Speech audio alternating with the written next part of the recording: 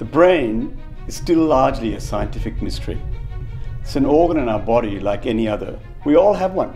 It makes us the people that we are, produces our thoughts, our feelings, and the way we behave from day to day. Neuroscience is the final frontier in scientific discovery. We know more about space than we know about the brain.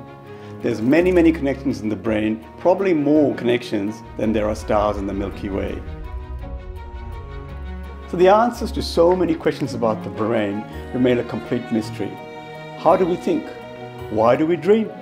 Why is it that some of us lose our mental states as we get older, sometimes leading to dementia, while others have a perfectly normal life as they get older? These kinds of questions are the core of neuroscience. For the aging brain, we found new techniques using ultrasound can cure dementia in mice. These are small mice. What we want to do is take this to people in the coming years. Neuroscientists are just scratching the surface in trying to understand the brain.